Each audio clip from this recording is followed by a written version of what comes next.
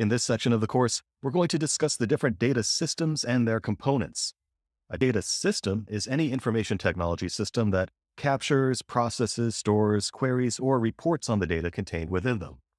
Our focus in this section of the course will be on Domain 1, Data Concepts and Environments, and specifically our second half of Objective 1.1.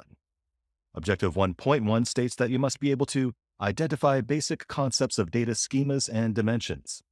As we begin this section, we're going to first talk about the different data processing types that are used in our data systems. Then we'll talk about a data warehouse, the different data schemas used in data warehouses, and the larger data lakes. After that, we'll discuss the different dimensions that data can have and how you can change those dimensions.